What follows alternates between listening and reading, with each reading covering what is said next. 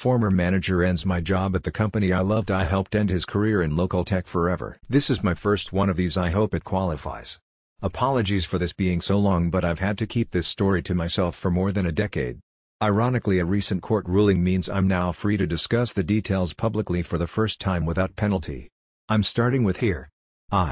The background: I worked at a very big tech company for a very long time, like decades. Over the years I had worked my way up from being a NOOB to a kind of specialist fixer. I became fairly well known internally as a security emergency response person. I got assigned the bad or unfixable projects, many of which made news headlines. I have many stories that I can never tell publicly, sadly. Suffice it to say that multiple senior vice presidents in various divisions got to know who I was, because I effectively wrangled gnarly and complex problems and herded many intense tech nerds together to resolve big things in multiple divisions over the years. It was significant other fun. At the time of our story, I was working on a small security team in a product engineering division. It was a somewhat turbulent time, and our team of 8 had weathered multiple reorganizations and had significant other many manager changes. It was a lot. But we kept our heads down and did the work, and we all got along just fine. Sidebar and relevant: later, one of the better managers assigned to run our team immediately assigned me a huge and complicated and urgently important project to manage. It would involve people in 6 different divisions, had seriously big legal implications, and our senior VP wanted it to happen by an aggressive deadline within like 4-6 weeks.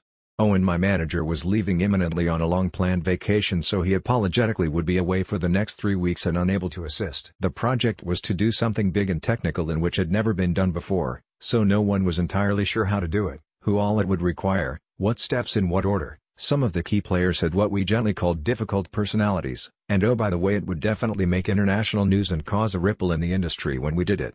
No big whoop. Manager was a decent guy and he felt bad about leaving me with this thorny mess. And I did it. We got all the people from all the divisions in a room and mapped it all out on a whiteboard. It took days and hashed out how to do it before the deadline, actually well before, for bonus points.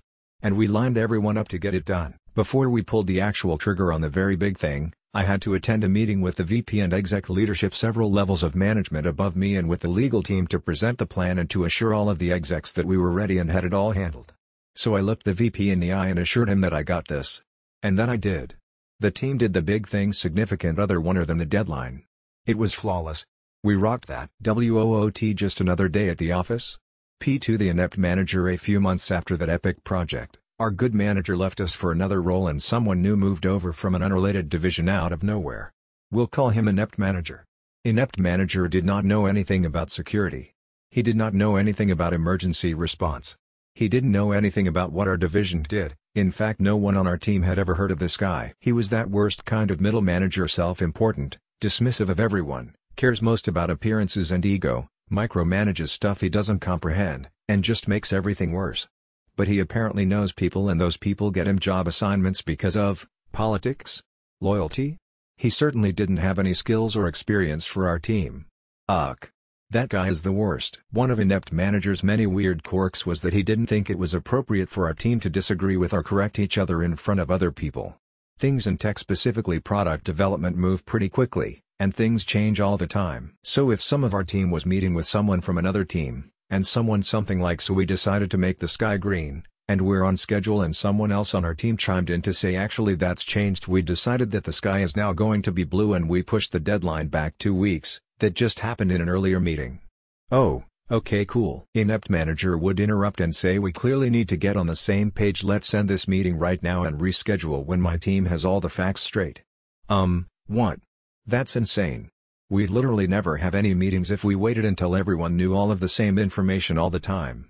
Other teams would routinely leave meetings with us with inaccurate info which affected release schedules, resources. It was just a mess. 3. Inept manager hostility. Shortly after inept manager became our manager, he started being really hostile to me. Not to everyone on the team. Just me. As far as I knew, I hadn't done or said anything to earn his hostility. Suddenly, after 20+ years at this company, I could do nothing right. While this jerk didn't actually understand most of what my job was, he was sure I wasn't doing it right. And he was quick to tell me so, and often in front of others. To the point that my co-workers would take me aside to ask what was going on. I didn't know either. The thing is, I was the only woman on the team. And I have a disability. Now, I've been through some things working in high tech over those decades. It was very much an old boys club back then. And, May? I was fine. I'm not one to claim discrimination at the drop of a hat or for no reason. However, when I was trying to piece together the cause of this dude's hostility, some of his comments were intercourse-iced and not at all subtle.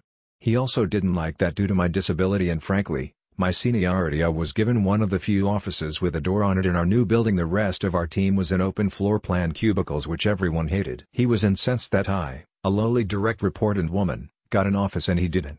I had more seniority than just about anyone, so even without my disability I'd have scored the office ahead of him.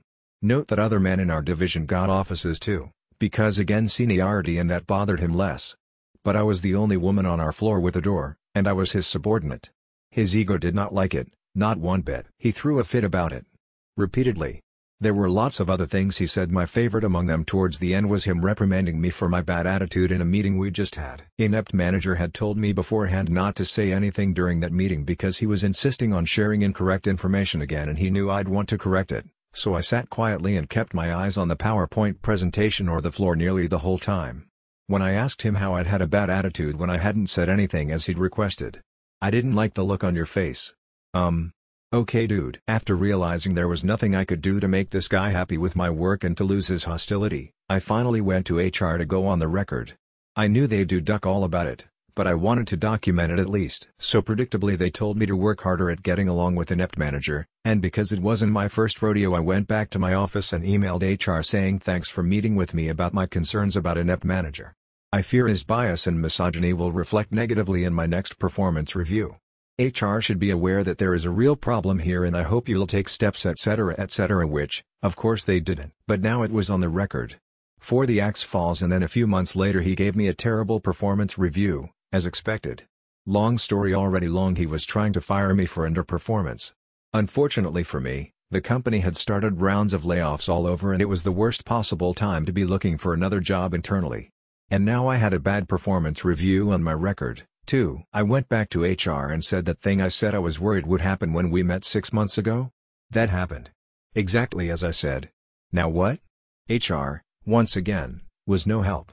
Also they'd done literally nothing. But hey, it was on the record, again, helpful for the attorney later blah blah blah. When I realized I couldn't find a new gig at my company because of all of the layoffs, I scored a new job for much more money at a different local tech company, and pretty quickly.